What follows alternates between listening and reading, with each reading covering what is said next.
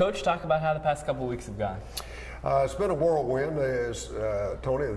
They have really gone well. We've been all over the place trying to solidify the recruiting class, and every chance I've gotten, I've tried to get my current offensive linemen in to visit with them, get to know them well, and it's been a lot of fun. It's been different, but whirlwind is probably the best way to describe it. You said you talked to some of the returning offensive linemen. How did those conversations go? Good, real good. You know, they're all excited about getting started. You know, we've got a heck of a challenge in front of us. We graduated 4 out of 5 starters, and so there are some great opportunities for a lot of young guys to step up and play and start, and I am really excited about getting going myself. In your eyes, what makes for a good offensive line? Production. Simple as that. You know, you look for a lot of different qualities in offensive linemen. You know, obviously they have to have enough size to play against the people that we play against. But beyond that, I look for tenacity. I like for my offensive linemen to be extremely aggressive, play hard, play with a hard motor. You like fluid, athletic players that are strong and of course smart. In this day of college football, defenses are very multiple.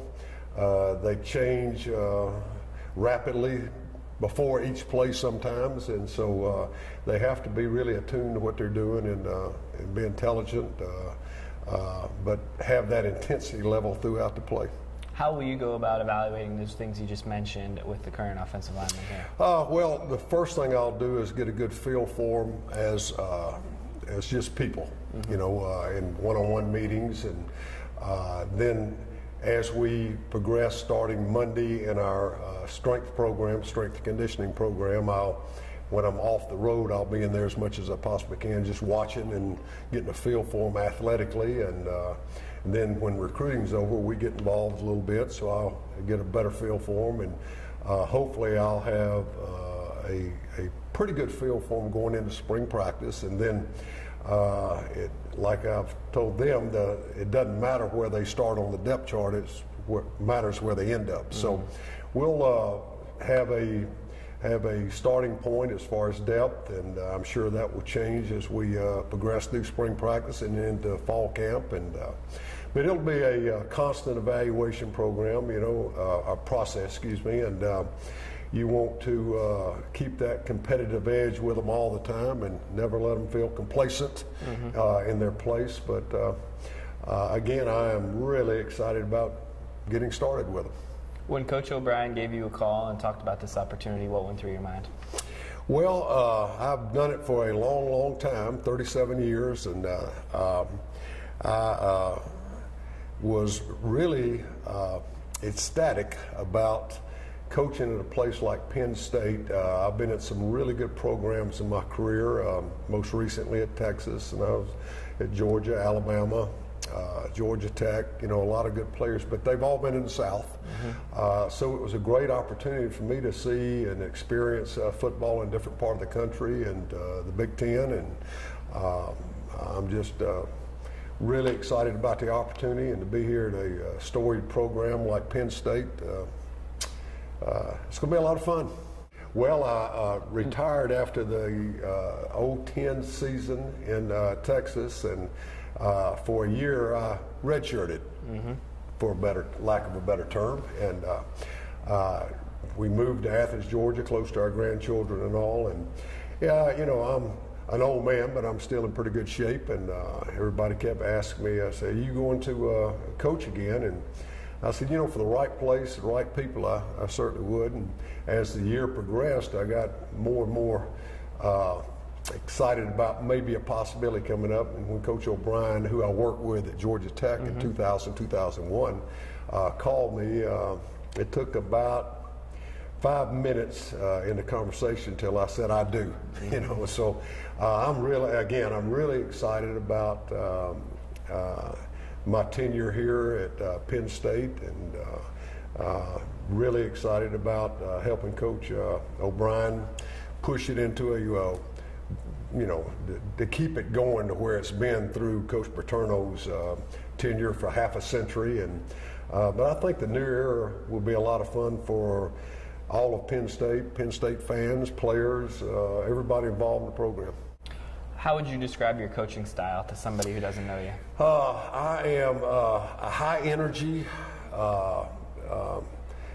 very aggressive as a coach. I tell my players that nothing great has ever been achieved without enthusiasm.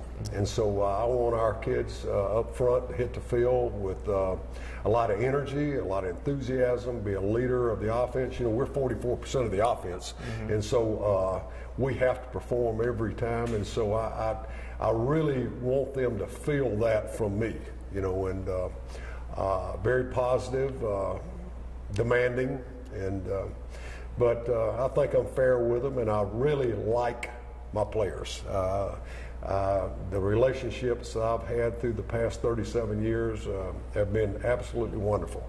And they continue today with former players, and that's why I'm in the business. And I'm just, the players that I've met with here, the offensive line, they have done a really good job of recruiting character. And I want to coach character, not characters. And so I think that is the style that kind of bundles me, just energy and enthusiasm.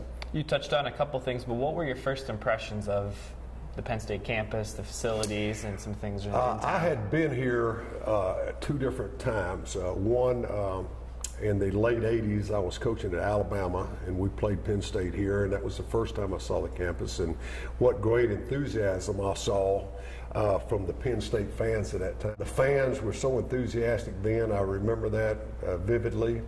And then we came up as a staff and visited Penn State at one time, and that was before the facility upgrades.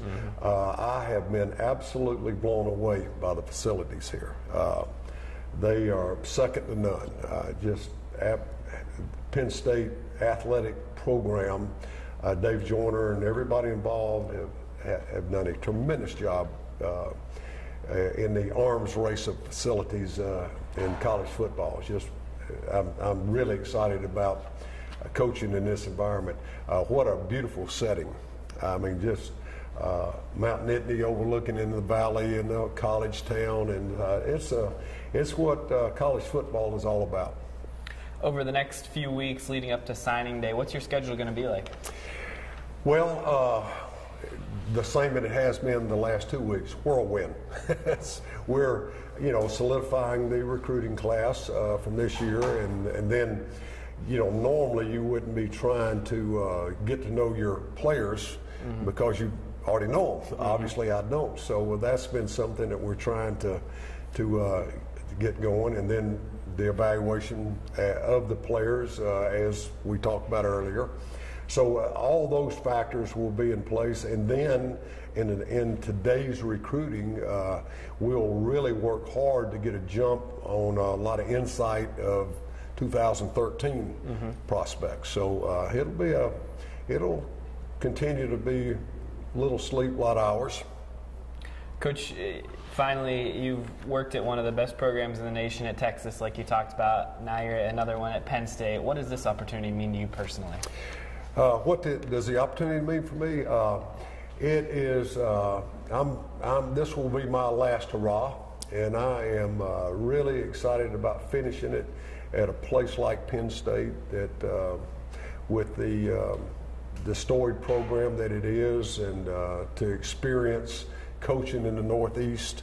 I think it is a great way to end many years of coaching, and I hope I do it here for a lot of years before I do put it up for good. But it means a lot to me. I think it will be Coach O'Brien. I think is I'm really excited to see where all his future goes. I hope it's like Joe Pa for the next 50 years here. And I do think he'll stay here a long time, and it'll be exciting to be a part of jump-starting that. Coach, we wish you the best of luck. Thanks for your time. Thank you very much.